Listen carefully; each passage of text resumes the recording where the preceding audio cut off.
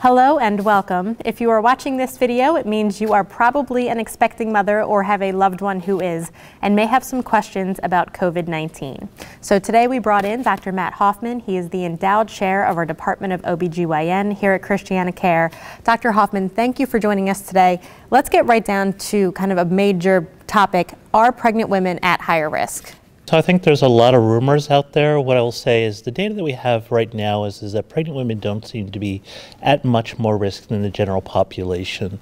The other part of that is pregnant women by definition are young and mostly healthy. And therefore those women who do get COVID seem to fare much better than older folks where we're seeing most of the significant disease occurring. Pregnant women who are concerned about contracting COVID, what can they do to prevent that? So the message is pretty consistent across all areas. So social distancing, which we've been practicing for a period of time, hand washing, not touching your face, the general public health messages apply equally to parents. That's great. And a pregnant woman who contracts COVID within the last few months of her pregnancy, should she be concerned about giving that COVID to her baby? So this has been a particularly hot button issue for many folks, obviously very concerned. We do actually have some data, mostly from China. The first case series that came out, in fact, suggested that there was what we call vertical transmission, meaning when mom was infected while she was pregnant, there was no passage to the baby. There have been a couple of case reports of where it may have been possible. Again, there's lots of questions about the science of those. And the good news about those rare cases where there have been case reports, the babies have been mildly, if at all, affected. This probably reflects the fact that moms pass on their antibodies to baby, and therefore babies are relatively protected. And for women who are pregnant and positive for COVID-19, we have adjusted how we can care for them.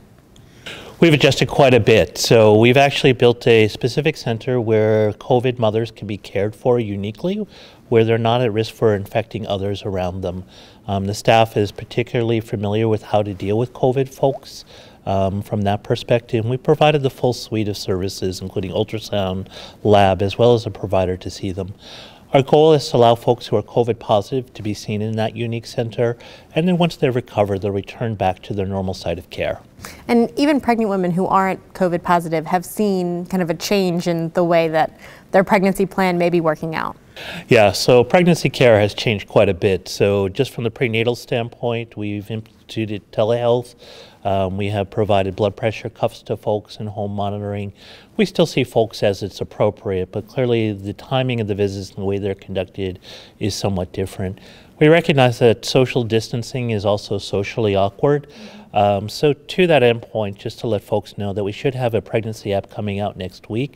That'll help to fill in a lot of those questions that occur along the prenatal course, and also we've been able to adapt it specifically to COVID-19 questions. We know that the science of COVID-19 changes almost on a daily basis, so keeping folks available of the data that's coming out is what our intent is. So look for that hopefully in the next week or so to be downloaded off of our website. Wonderful. And on top of the new app, we're about to open a new building where we're speaking right now. So give our viewers a sneak peek of that. So we're super excited about this. So this is an 8th-floor commitment to our families, completely new building, new furnishings, really built around the concept of how do we keep families together. So I think the most spectacular example of this will be one of the few NICUs in the country when babies do require NICU care. They'll have the ability to have mom literally in the adjoining room that she can literally look across the room and see how her baby is being treated. But there's also a door that can slide for when she needs privacy and a chance to recover from her own process. So super exciting building, super exciting ways to care for families, and we're continuing to learn to try to make things better. Great. Dr. Hoffman, thank you so much for joining us. And if you have any questions, please leave them in the comments wherever you are watching this video, and we will get back to your question as soon as we can. We will be releasing more exciting information about the pregnancy app as well as our new building in the coming weeks. Thank you.